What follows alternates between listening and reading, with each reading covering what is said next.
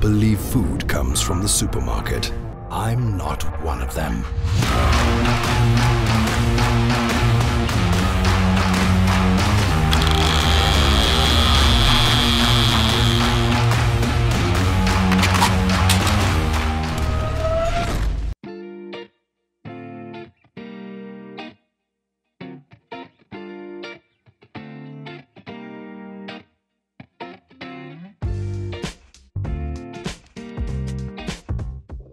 How's it all you Cats Cook viewers out there? I'm on with a nice bronzy, so I've actually given the rod to my buddy Brendan there. He hasn't got a bronzy in a while, so yeah, sharing is caring, guys.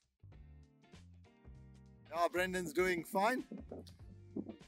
He needs to land this fish. He hasn't got a big bronzy in a long time. In the white water. Yeah, there's it there.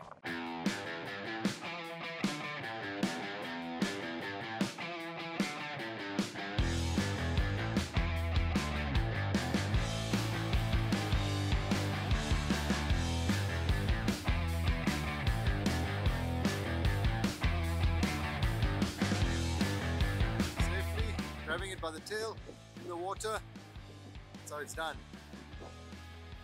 Yeah, tuna circle, perfectly in the corner of the mouth. Woohoo! All my buddies, well done, Brendan. Yes, man.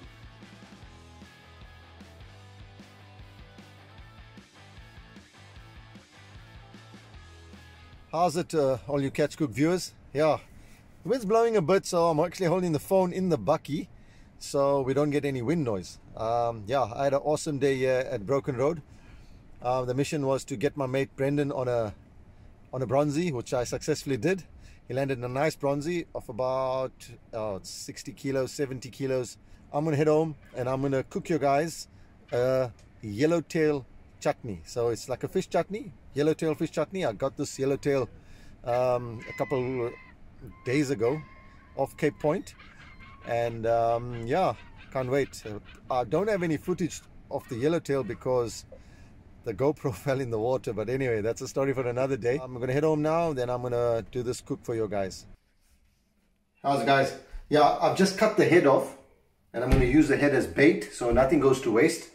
Yeah, and I'm just gonna cut nice fillets and remove the skin and do my magic after that. I'm busy starting to skin the yellowtail. What I actually do, I just get going and then I keep wrapping the skin over the knife so it gives me a bit of better grip when pulling out the skin. Voila, job done. Gonna keep that. Can use it for chum later. If you'd like to win one of our Catch Cook t-shirts valued at 500 Rand, please like and subscribe to our channel and comment on how you're enjoying the content down below. The remainder, this middle section, nothing goes to waste. This is excellent bait. I'm going to use that for bait. Just basically I'm going to build my bait up with that. Smash it with a chocker hammer and you can use that around your bait. I've got the fish. It's all cleaned and cut nicely. What I need is some oil, some chakalaka, tomato and onion mix, some of this Raja all-in-one spice, great stuff, some mixed herb for later. I need some onion, some jeera powder, some of this all-in-one spice, ginger garlic, and a dry chilies. I'm going to just marinate the fish and I'm going to fry the fish. So I'm going to squeeze a lemon and then I'm going to use the same Raja spices, the same one, yeah, this Raja all-in-one. I'm just going to marinate it a bit and then I'm going to fry it. The oil is getting hot there. Yo, it's ready. Just going to fry all this fish, lightly fry it.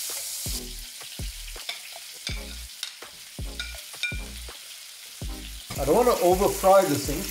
I just want to lightly fry it because we're still going to braise it in the chutney and then add the chakalaka to it.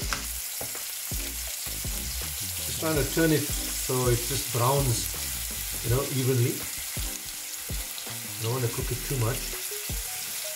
We are done. We had this thing on for about maybe 2.5–3 minutes. I don't know if you can see, it's just starting to get white a little bit there. That's what we need. So it's ready now. I'm just gonna take this off the plate, off the stove, and I'm gonna just leave it to the side. And now I'm gonna bring this pot here. This is actually half an onion. This is half a teaspoon jeera powder. This is 2 teaspoons of this Raja all-in-one curry spice, 1 teaspoon ginger garlic, and a half a chili, red chili. So what I'm gonna do first, I'm gonna braise the onion. I'm gonna add the onion in, a half a teaspoon of the ginger dhania powder and the ginger garlic. I'm also just gonna add some bay leaf, some cinnamon stick, and some clove. Let it fry. Alright, looking nice. Starting to get brown now, so I'm gonna add the spice.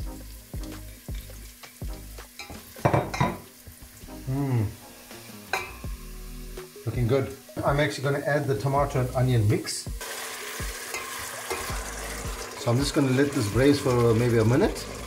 But what I'm going to do, I'm just going to add a little bit more water. So just to save and not to waste. So what I've done, I've added some water into this can. Not a lot, just a little bit of water. Like about quarter.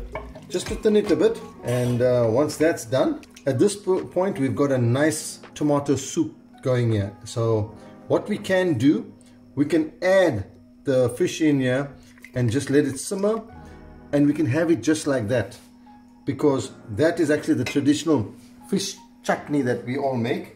But we're going to add a little bit of a twist to it, where we're going to add the fish into this chutney, and then we're going to add the chakalaka. So guys, I'm going to add the fish in here. Fish is in. Just stir it lightly. Just let that cook simmer for about another 5 minutes, I'd say. So you let all that juices from the sauce soak into the fish, and then we'll add the chakalaka and let that simmer for another couple of minutes, and then we're ready to eat. This thing looks awesome. Alright, looks great. So yeah, we had it going for a couple of minutes. So what I'm going to do at this stage, I'm just going to add the chakalaka in here. I'm going to add the whole can. Just going to mix it lightly. Oh, this thing looks lovely. This fish chutney, chakalaka fish chutney, looks awesome.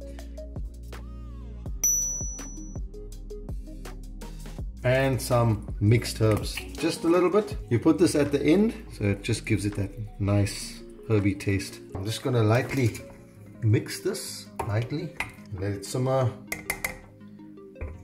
for another couple minutes. Now get to see the masterpiece. Just one quick shout out. I want to say thanks to my mom. Mom, you did a good job. You trained me well, and I know you'll be proud of me. Remember, trust only what you harvest. Catch, cook, trust only what you harvest, guys. This is it. This is the masterpiece. I'm just gonna take a bit.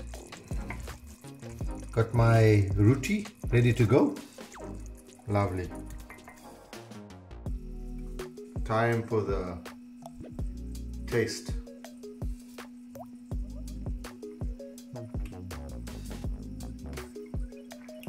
Lovely. This chakalaka chutney, something new. Lovely.